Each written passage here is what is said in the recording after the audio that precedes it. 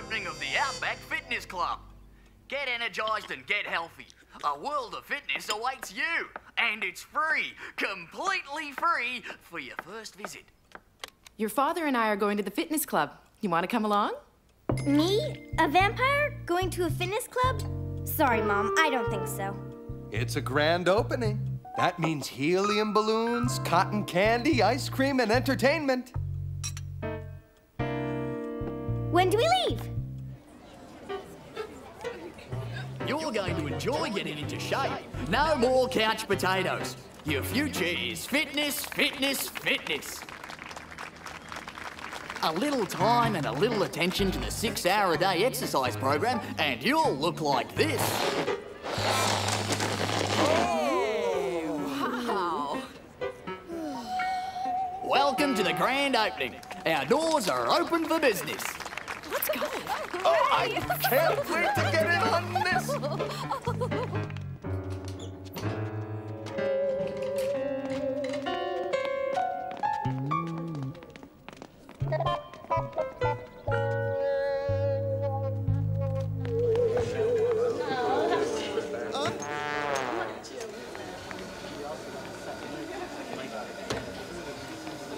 I think I pulled some cartilage. Hey, mister, where's the helium balloons? This is a grand opening, isn't it? Call me Bruce. And sorry, no helium balloons here, mate. They're not ergonomically correct. The cotton candy tastes funny. Pretty good, eh? It's made out of bean sprouts. Sugar-free. Down under on the farm, it's all we ate. My milkshake tastes, strange. That's not a milkshake, it's a tofu shake. Be sure to eat the lumps.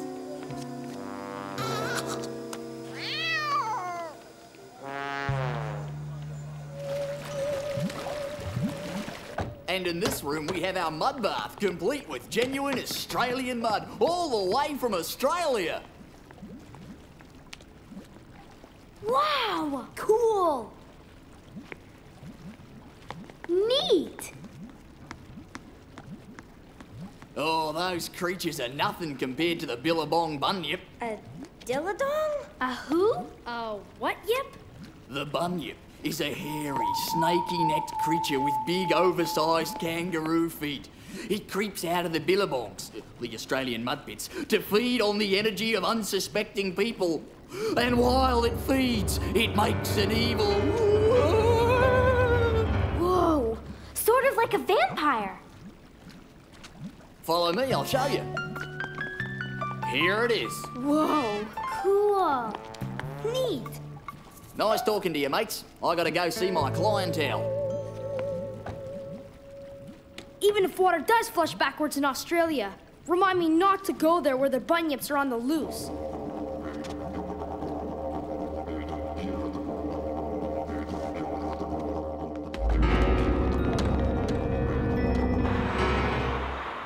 I'm never going back in that fitness club. Hey, look, it's Principal Charley.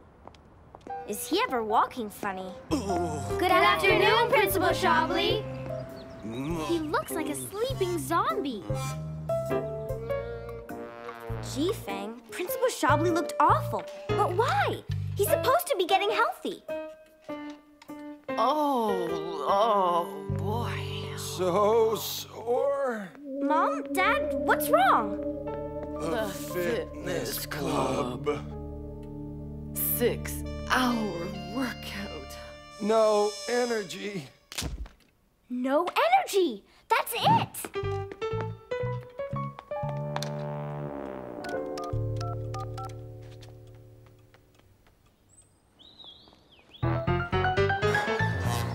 Came as fast as we could, but why do we need our gym bags? We're going to get junior memberships at the fitness club. The fitness club?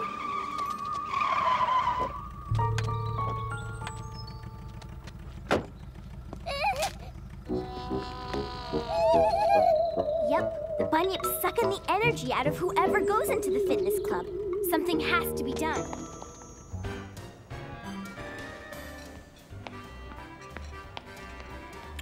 So, the idea is to eat as unhealthy as possible. To keep the bunyip from sucking our energy out of us? If the bunyip attacks us when we're full of unhealthy energy, it'll get sick.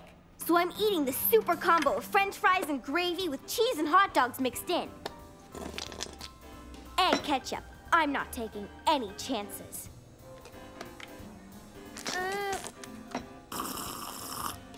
With bunyips, you can never be too careful. I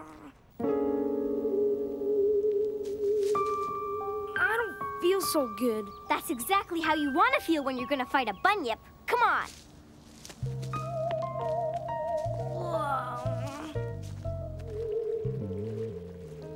According to my calculations, the bunyip came all the way from Australia, trapped in Bruce's mud, and...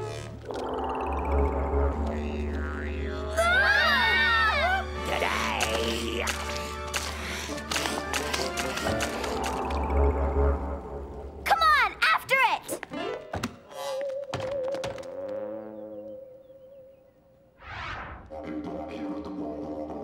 It's the bunyip! At the count of 3, we all leap in and tackle it. 1, 2, 3.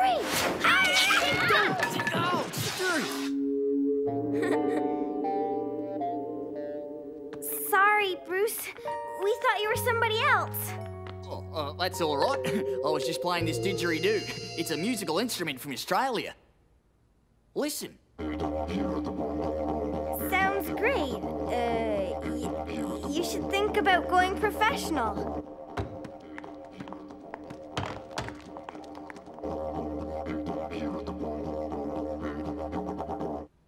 Professional, eh? I am actually very good.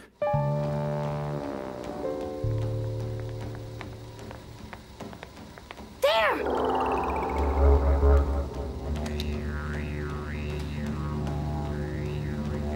G'day to you.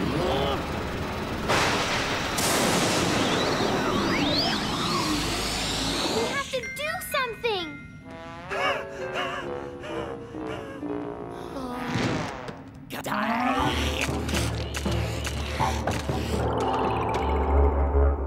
Officer Halcroft! Are you okay? The bunyip got you!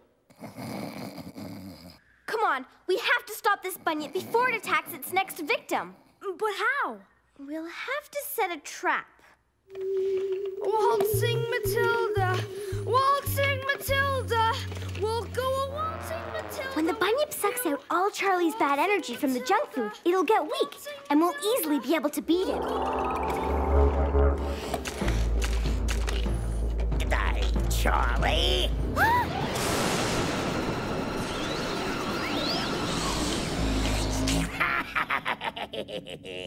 It is a good day. This is the best energy I've ever gotten. Mona, I'm getting weak. Uh-oh, miscalculation. Plan A isn't working. The junk food energy seems to be making it stronger. Quick, Lily, Plan B. Come on. Yoo-hoo, bunyip. Here, boy. Come here, bunyip.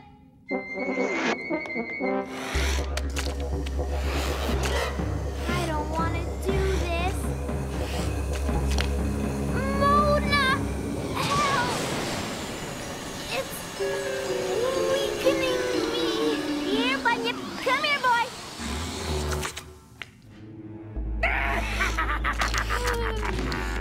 Nothing can stop me. Not even you, vampire. After I get your energy, I'll have to go all the way back to Australia. No, bunyip, there's another way. There's only one way. My way. The bunyip way.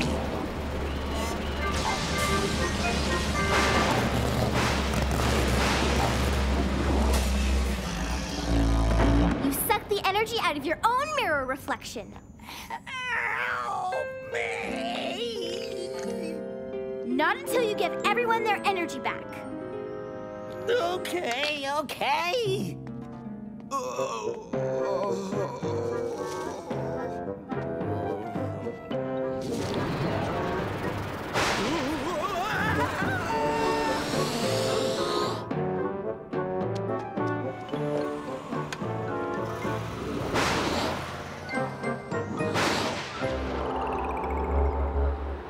Bunyip's given everyone back their energy.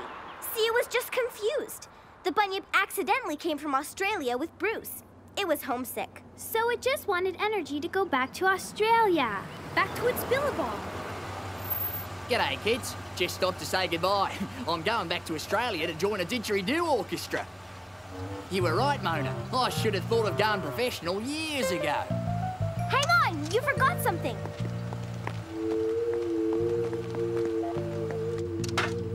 There. You're ready to go. All right. G'day, then.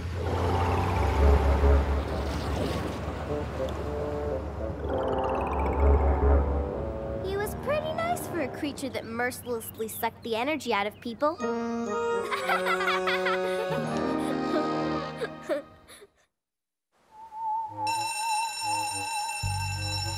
My book report is on Les Miserables, an unfair treatment of the upper class. That's me, back when being poor was fashionable. Ah! I won't work in these conditions. They're little angels, you'll see. Children, I'd like to introduce your substitute teacher. He's visiting us from far away, and he'll be filling in for Miss Gatto, who's homesick.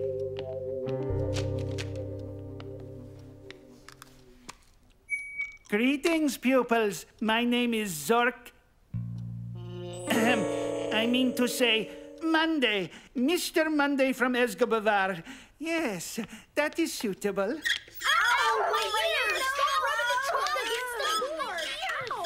Here is your home assignment to be reported tomorrow. The pupils who excel will be selected for awards. Yes, to improve performance. That is good, yes. Where's Escobar? Please, the one who is Mona will refrain from speaking during class, yes? How could he hear you? Never mind that. How does he know my name? Listen to this. If Quark A leaves Alpha Centauri traveling at the speed of light, and Quark B leaves Alpha Andromeda, oh, I give up! Maybe it's one of those trick questions. You know, like a pound of lead and a pound of feathers. All the questions are like that. You'd have to be a genius to get this right. Exactly. And what would a grade school substitute want with a genius? Maybe something got lost in the translation from Escobarian. Do they even use metric over there? I'm gonna fail. St. Faith's first annual achievement awards. That's tonight. Mr. Monday sure works fast. He's putting on a ceremony? I was expecting little star stickers or something. Ugh. I'm sorry, Mr. Monday. The one who is Lily is mistaken, yes? I am Mr. Tuesday. He knew your name too? How did they do that? Lawrence, what happened to Mr. Rasmussen, the new music teacher? He's homesick. Suddenly came down with the flu. Just like that, huh? That's 2 sick teachers in 2 days. I am displeased with performance. An F? I've never had anything less than an A. You have all failed the experiment, except for the one who is Angela. She will report to the counselor for the award ceremony, yes? Finally, my genius is recognized. Guess who's been paying someone else to do her homework again? The one who is Mona will do no more speaking. There is much preparation before the harvest. I mean to say, the award ceremony.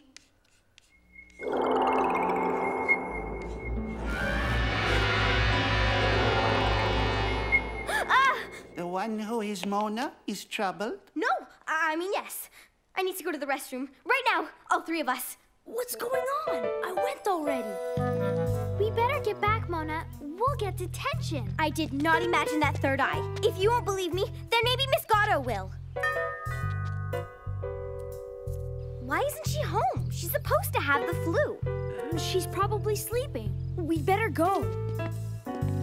Hey, this looks like one of Mr. Monday's boxes. He was here before us, and I'm sure he wasn't bringing Miss Gatto chicken soup. We better get back. I don't understand. Even if there was a conspiracy, what did the substitutes want? I don't know yet, but I'm sure the answer will leap out eventually. Bow down, losers. You're looking at the school's top athlete. Top bully is more like it. Says you. The substitute gym teacher and the counselor called me an outstanding specimen. Whatever that means. I'll even get a medal at the awards tonight. Substitute? What did he look like? See for yourself, loser. Hey! They've even replaced the gym teacher and the school counselor. I can barely tell them apart. Something big is going down at the awards ceremony, and we can't let them know that we're on to them. It may be too late.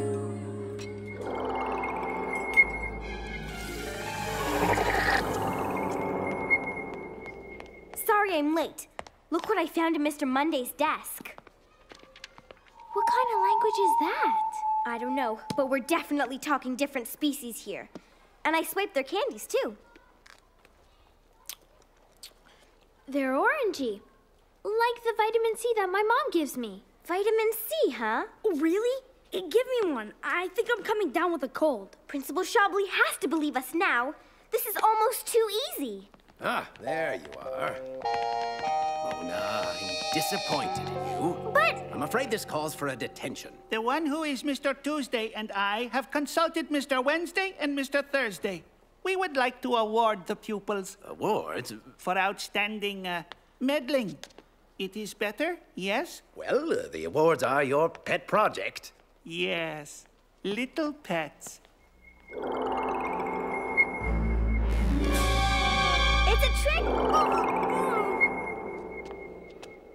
We do as things are where we come from. It is suitable, yes? Where did the substitutes go? They're probably waiting for the camera crews. I've taken acting courses, you know. This could be my big break. Achoo! Oh, great. Now I've got a cold for sure. Hey, guys, how about we get out of here? And let them get away with it? Get away with what? We don't know what all this means. Exactly, and I intend to find out. I'm just not sure where to start. Hey, listen. There's a weird sound coming from down there. This is as good a place as any. Give my regards to the Drab 4. Wait, me first. Good, leave. There's no room for underachievers here.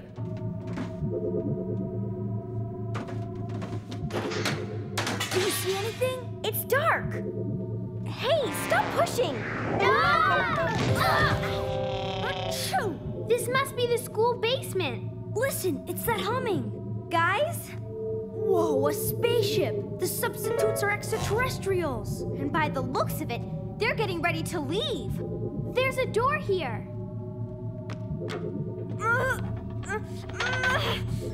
Maybe it opens from the inside. I don't think it's a good idea to break into an alien spaceship. Let's just leave.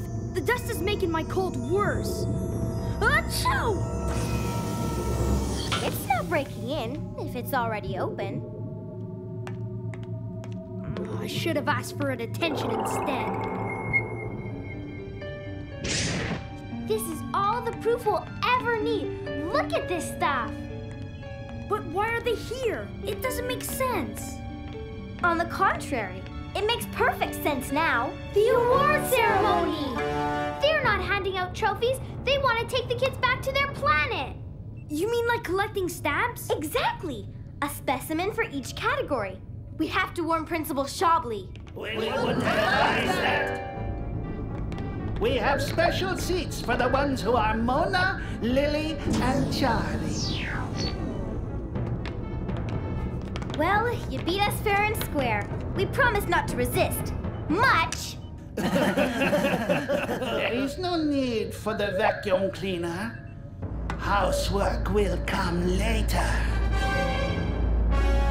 You're stirring up dust. Your hand before your mouth, please!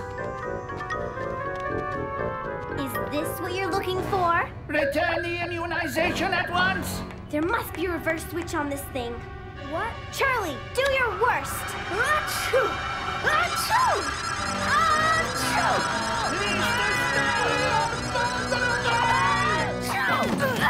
Let's leave this infected planet!